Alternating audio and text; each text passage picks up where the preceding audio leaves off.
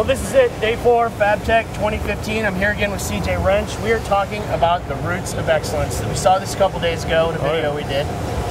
Tell us what we're looking at and what it's all about. What you're looking at is a 12'6", all mild steel sculpture, and 41 of the benchmark achievements of Lincoln as a company built into the whole bark system of this tree. All red leaves, 400 plus red leaves, even a red cardinal, Ohio State bird up there in the leaves somewhere. But this is it. This whole tree tells all the major milestones of Lincoln Electric as a company. How many days total did it take to make?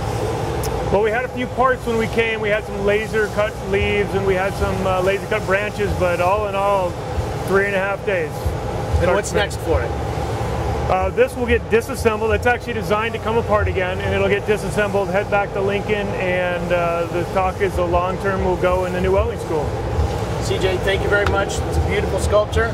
Great response here at the show. Oh yeah. We want to thank all of you for watching all of our videos from FABTECH 2015. We'll see you next year.